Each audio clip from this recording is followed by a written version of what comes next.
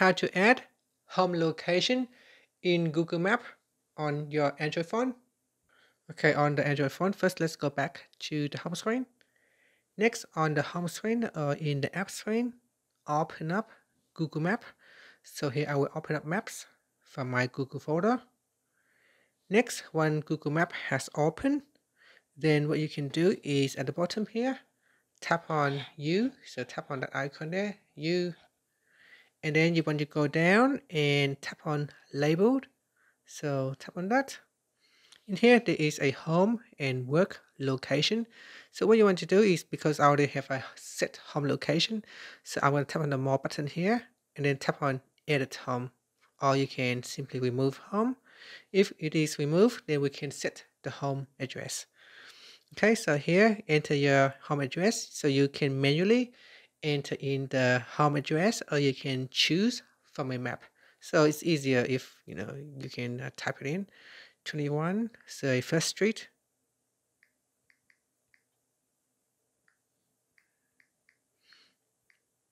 So say, for example, something like that. First Avenue. So type it in. So that's in Philippines. So that's wrong. So if it's wrong, you can always do it again. So here we're going to edit now this time, and we'll change it. So we type in 21 First Ave, San Jose. And from here, we'll make sure it is in the right place.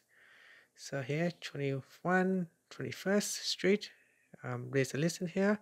21st Street, San Jose, CA, USA. So tap on that. Otherwise, you can use the help of the map to pinpoint a location. Then tap on done.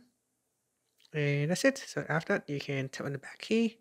Tap on the back key here. If you go to your search text box, tap on that, and then it will show home address, and you can tap on that to quickly navigate home. And that's it. Thank you for watching this video. If you find it helpful, please like and subscribe to my channel for more videos.